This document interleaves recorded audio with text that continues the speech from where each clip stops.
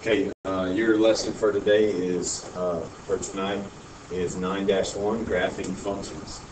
We're graphing functions, and that is very similar to graphing linear equations. So here's your vocabulary. You can see at the top it says it's very similar to linear equations. It is exactly like it, but it's slightly different. And the two differences are these two vocabulary words, discrete and continuous. Okay, these two words are very important, discrete and continuous. Okay, now discrete graph is basically exactly what it says. It's made up of discrete points.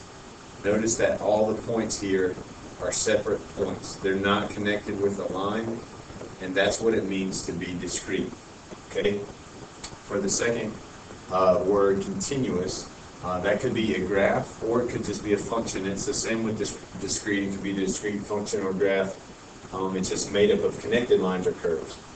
So in this example down here, you see that the line is connected, and it never has a break in it. It continues the whole time. It's continuous. Okay, so this is very important to notice in the context of a problem.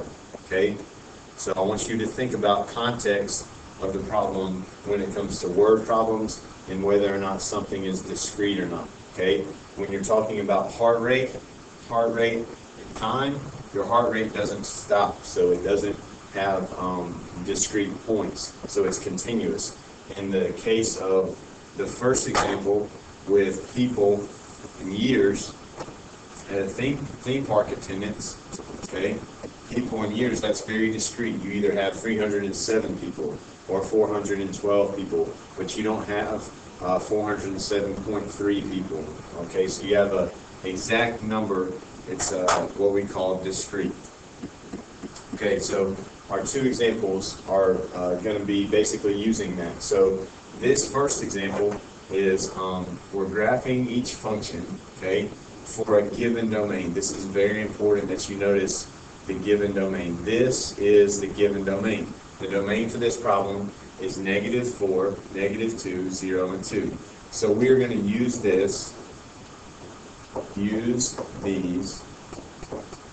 for x. Okay?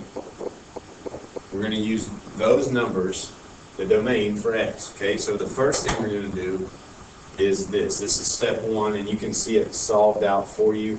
But basically, we just solve the equation for y, and we get this equation: y equals 1/2 x plus 3. Okay, you don't have to do that. You can just watch it and see that it's solved out. Okay, step 2, once we do that, is I'm going to plug in specifically the domains that are given. So notice that the domain over here is -4, -2, 0, and 2. Okay, once I plug in those, I get my x, y coordinate point for each one of them: -4, 1, -2, 2, 0, 3, and 2, 4. And once I get those, I can plug them into the graph, which is over to the right. Okay, now you see on this graph, it has specific points, right? It has points, right?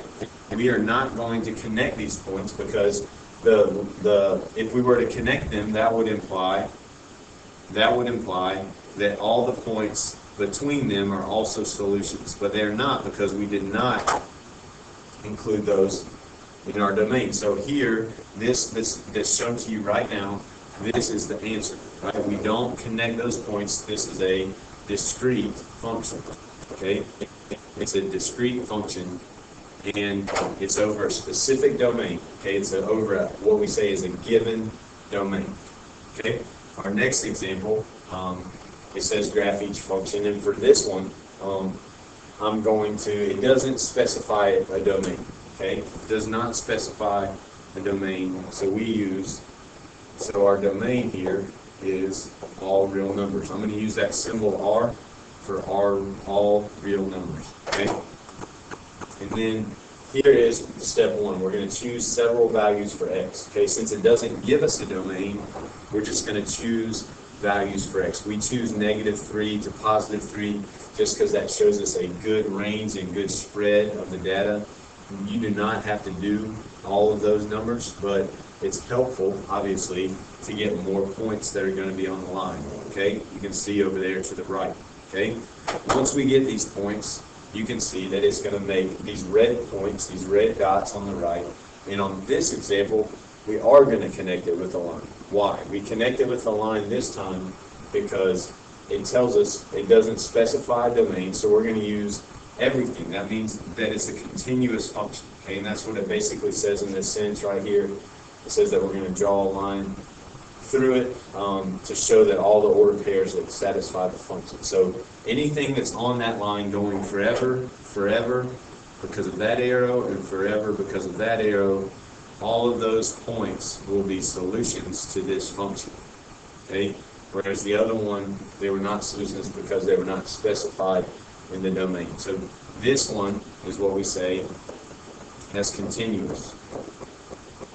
A continuous function. Okay, so the first one was discrete, and this one is continuous, and that's really the only thing that you need to know for your homework tonight.